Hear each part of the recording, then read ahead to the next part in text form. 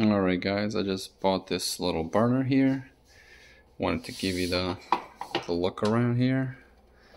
Stuff that they don't actually show you on Amazon.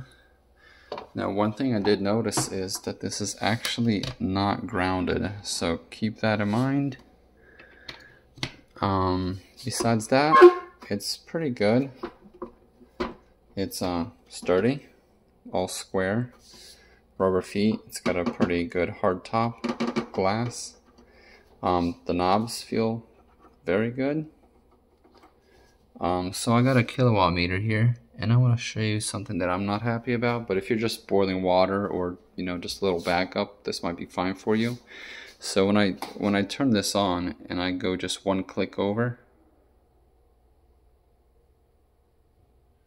right there, power turns on, it's starting to warm up.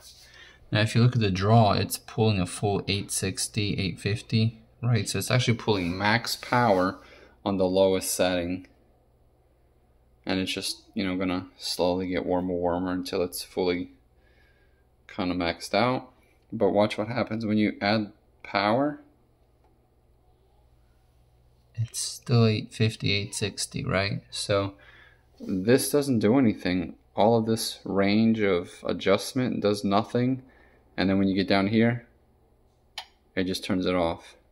So when that's maxed out, or even on 1, you really can't do any kind of delicate cooking. So same here, when you click it with just one click,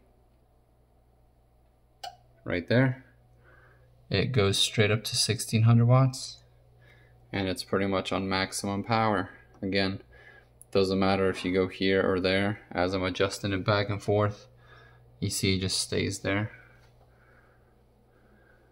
So this may be a deal breaker for some of you guys, but just want to let you know before you buy one of these that they're basically not really temperature adjustments, they're just really switches on and off.